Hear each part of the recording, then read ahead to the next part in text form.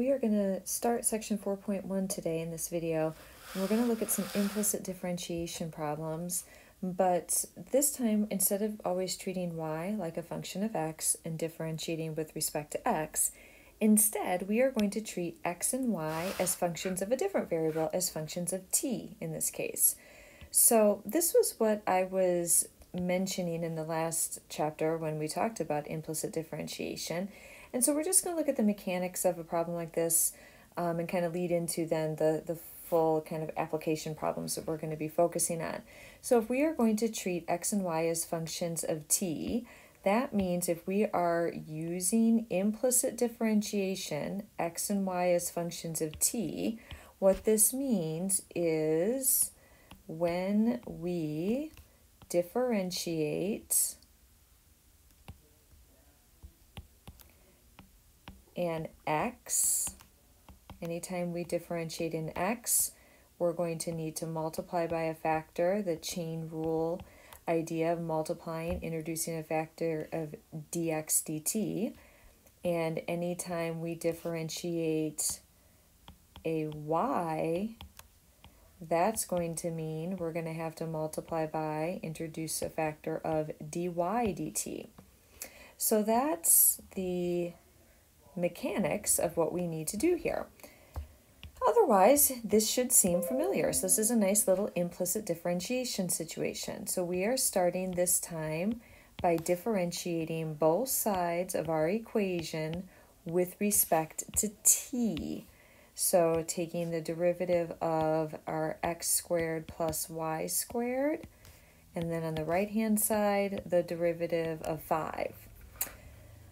All right, so taking our derivatives with respect to t, derivative of x squared is 2x. I just differentiated an x, so I multiply by that factor of dx dt, right? This is this implicit differentiation implication, plus we are taking our derivative of y squared, so 2y. We just differentiated a y. When we treat y as a function of t, that means we multiply or introduce a factor of that dy dt. And of course, the derivative of a constant will go to 0. Now, it says find dy dt when x is 2 and y is 1, given that dx dt is 3. So essentially, we have a bunch of values to sub in. And so as we start to kind of move through this section, you're going to see there's two different maybe approaches to this.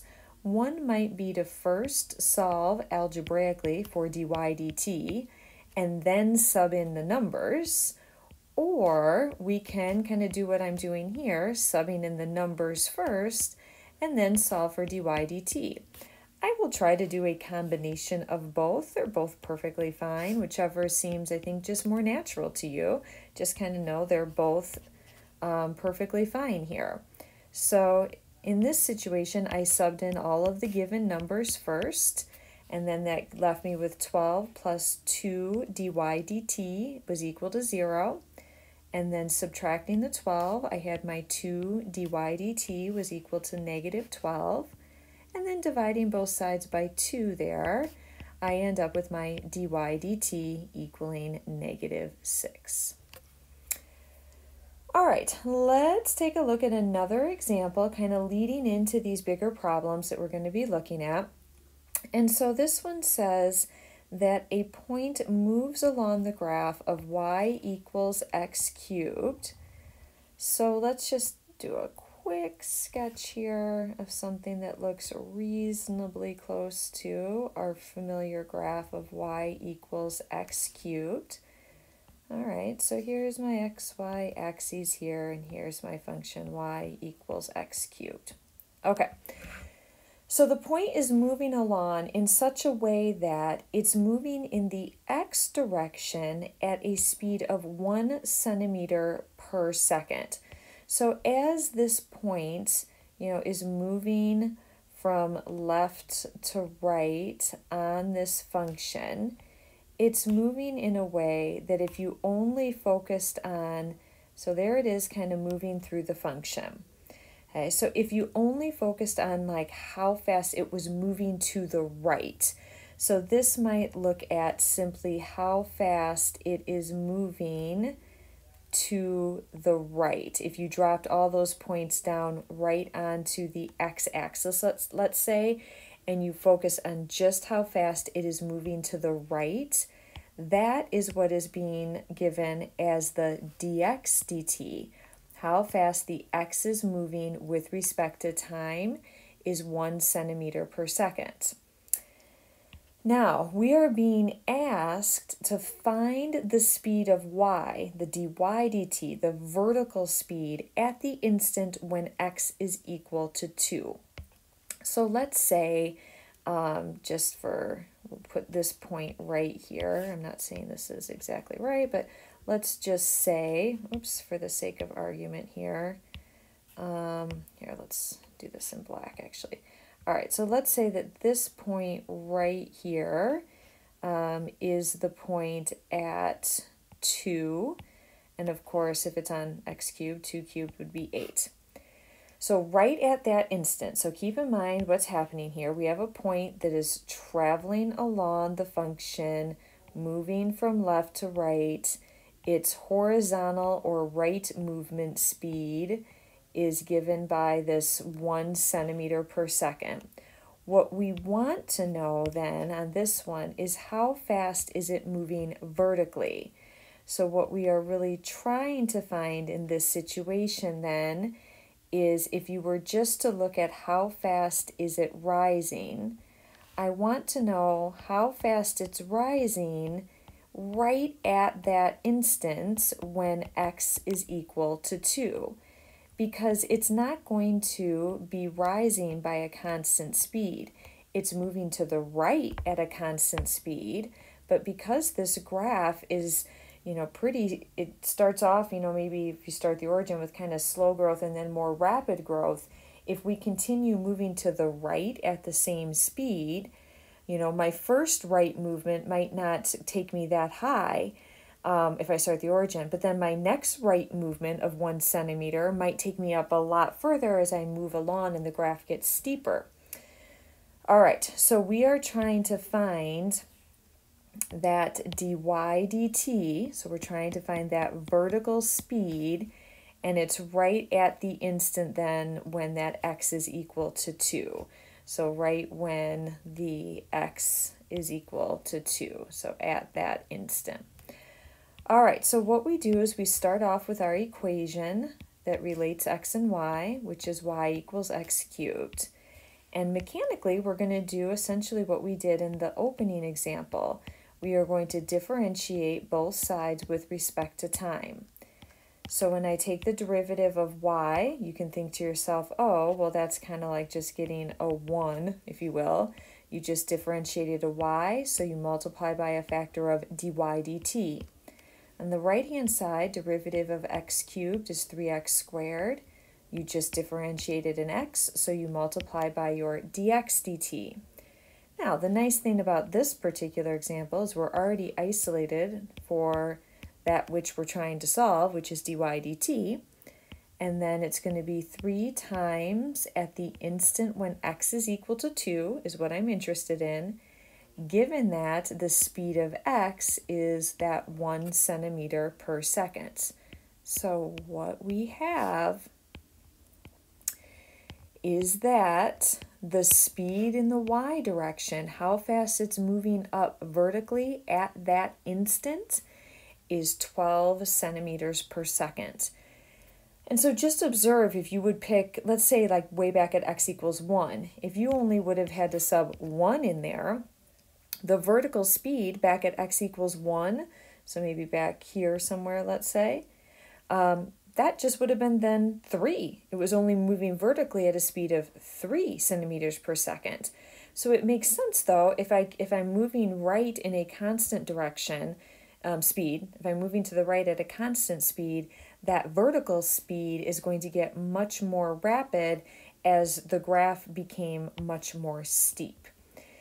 All right, so these are our opening examples that kind of build into our related rates problems. So let's just briefly talk through these steps and then we'll come back and we'll take a look at more examples in the next video.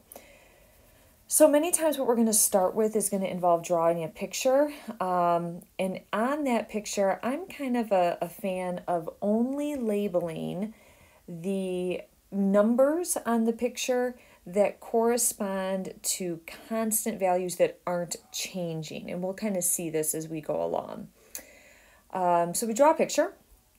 And then these are kind of our general steps for problem solving. But if you have something you can draw it. Then we're going to label what we know and what we don't know. That's sort of the general step. Now here specifically, anything that's changing needs to be like changing with respect to time. That's going to be labeled with a derivative. So quantities that are changing are going to be labeled as derivatives. So let's even get more specific than that. So they're going to be labeled as, let's just say as, so they're going to be labeled as derivatives. And then up above here, so let's say, for example, things like, dx dt, how fast x is changing with respect to time, or dy dt, how fast y is changing with respect to time. Maybe it'll be angles, d theta dt, maybe for some sort of angle that we label as theta. So anything that is changing with respect to time is going to be labeled as a derivative. And so these kinds of derivatives, obviously, with respect to time.